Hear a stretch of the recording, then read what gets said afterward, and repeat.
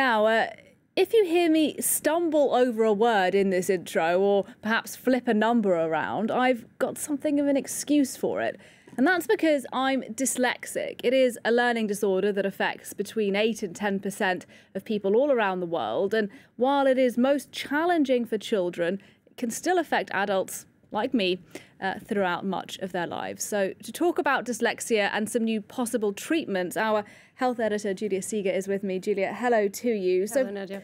First of all, just tell us what dyslexia is, because it's part of a wider family of learning conditions, isn't it? Absolutely. And first, I have a confession to make. I'm actually dyslexic too, so I've actually learned a lot through reading about dyslexia, about how we actually function. But the disorder is indeed part of a larger family of what we call learning disorders that are D-Y-S. So you have dysphagia, dyslexia, dyscalculia, dyspraxia, dysgraphia. We're not going to go into the details of it, but they all have this common point that they modify the ability not only to retain, but also to understand, recover, and communicate information.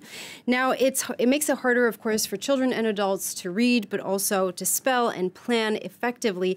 And as of today, scientists actually don't quite agree on the causes. We know that there is a genetic factor. Indeed, there's a 50% higher chance for children to be dyslexic if one of the parents is already suffering from the disorder. Now, the causes indeed are still unknown, but scientists do agree on the fact that it is not linked to a lack of intelligence or a lack of intellectual stimulation.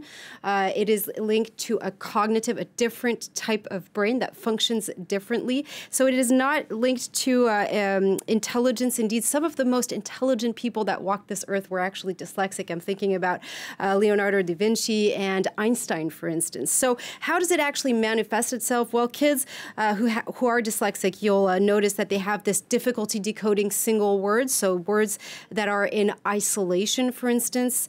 They can also confuse very small words like at and to, said and goes and does. And they can also make consistent reading and spelling errors. So for instance, they can do letter reversals with the B and the D. As I see that you're smiling, I think we all recognize ourselves quite familiar, here. Julia, yeah. Indeed, they can reverse, words altogether. So for instance, tip and pit. They can do letter inversions with M and W, but also with U and N, or word substitutions altogether with house, for instance, or home. Yeah, I remember as a kid, I always confused from and form. I don't know why. 2 letters in the middle was always a struggle for me. I was diagnosed when I was about 5, quite young. Tell us, how can a parent get their child diagnosed? Well, first of all, it's important to say that there is indeed no cure. You said it earlier, and early assessment is definitely, of course, it's going to lead to the best outcome. But there's actually a lot of kids who aren't diagnosed at all. It can even go undiagnosed for years until adulthood. But it's very important to say that it's never too late to actually seek help. Now, most children with dyslexia will actually succeed in school and do quite well, but they definitely need tutoring and speech therapists. And it's also often stressed, and this is very important, that they need the emotional support of their family in the process. Now, you found some research from 2 French scientists. They've made a rather interesting discovery that points to the fact that dyslexia could actually be linked to a problem in your eye.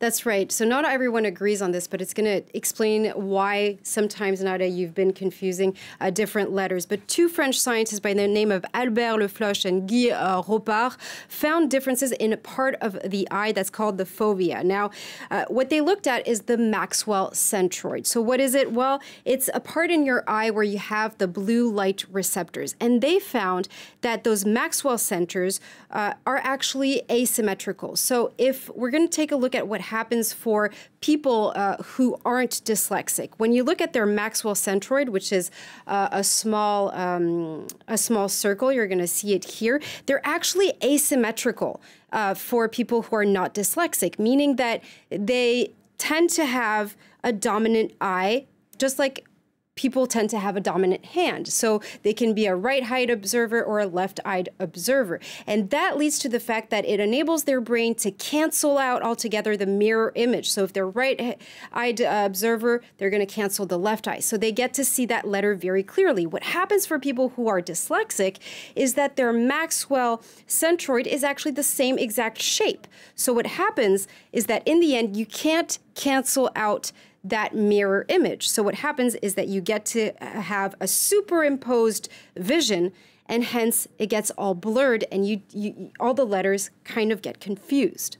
That's fascinating. It's not something I've ever heard before, Julia. And you've got with you there a little prop on the set. This is a lamp that might be able to help people like you and me. Absolutely, and many other kids out there, because it's practical, portable. You can take it to school also.